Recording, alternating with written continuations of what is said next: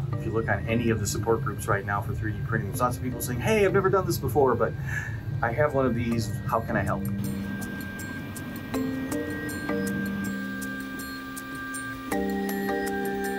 I purchased a 3D printer 1 week ago as a means of trying to help with the medical PPE shortage. So right now I'm printing out a pair of bias tools.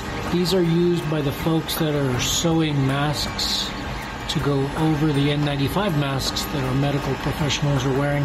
I am brand new into 3D printing. I've just ordered my first printer so that I can make mask band and the face shields. A lot of my family and friends are in the medical field and they're working amazingly really long hours. Their ears are getting rubbed raw from the bands they have to wear.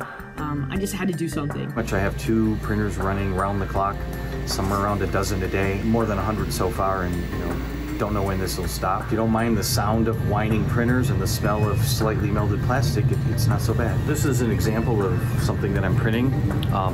It goes on your head like this, and there's a shield that comes down. There's about 7 of us doing this. We're giving them to a third person who then sends them to local hospitals, prisons, anyone who needs protective equipment. There's hundreds of them been given out so far. One of the more popular parts that's being printed are these ear protectors, and the straps from a mask attach here. Rather than going around your ears, you use one of these.